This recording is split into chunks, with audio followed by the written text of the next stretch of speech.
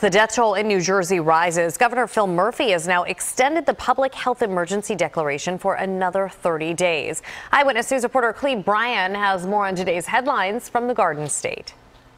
Wearing a face mask yet again, New Jersey Governor Phil Murphy announced 3,361 new COVID-19 cases and 232 more deaths, the highest single-day loss of life to date. We don't need to, nor do we want to, in any way, lose any more members of our family.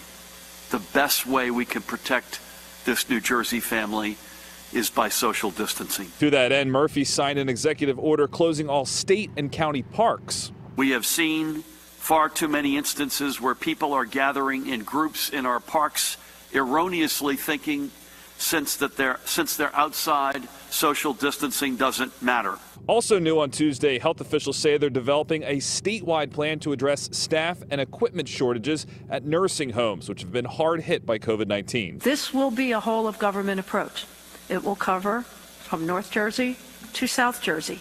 It will require, in some cases, for patients to be moved around, and that's extremely disturbing to elderly individuals. In an extraordinary effort to stop the spread of the virus, this Friday, Logan Township in Gloucester County will start distributing free face masks to all 6,300 residents in town. We needed to find a way to, maybe saran wrap ourselves, from this virus and try to flatten the curve as they talked about. Those free face masks in Logan Township coming by way of an anonymous donation from a local business. Governor Murphy says for the first time he's also having talks with other governors about what it will look like when businesses can reopen and the local states can return to some sense of normalcy. I'm Cleve Bryan, CBS 3 Eyewitness News.